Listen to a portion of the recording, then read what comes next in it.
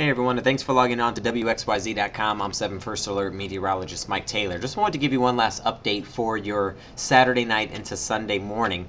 The secondary part of this system is just now moving through Metro Detroit. It should be long gone by Sunday morning, but the damage will be done as far as the opportunity for some ice to accumulate and also for some snow showers that are going to pass through. And then the temperatures will drop fairly quickly. By the time we wake up tomorrow morning, for your Sunday morning, temps will be in the teens and the 20s. Therefore, any rain, say leftover rainfall from like the puddles and ponds and things like that is going to ice over, at least on the surface. So still some icy spots and patches, not only in the morning, but the afternoon, and once again for Sunday night. And that's because our highs will barely reach 32 area-wide for tomorrow. So it's going to be a tough go to warm up, and that's going to mean that we'll still have some icy patches just across the entire area. So some ice and sleet will eventually come to an end, but the ice will still be around town.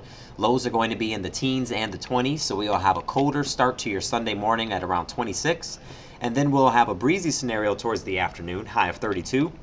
Snow shower opportunities mainly in the morning. After that, we should lose the threat of that snow, but it is going to be noticeably colder for Sunday. But once we jump ahead towards Monday, 40 degrees, 44 on Tuesday, 45 on Wednesday, and then we cool down again and just in time to track our next storm for next Saturday. And thanks for joining us here at WXYZ.com to get your forecast information. Next planned update will be by Hallie for your Sunday morning.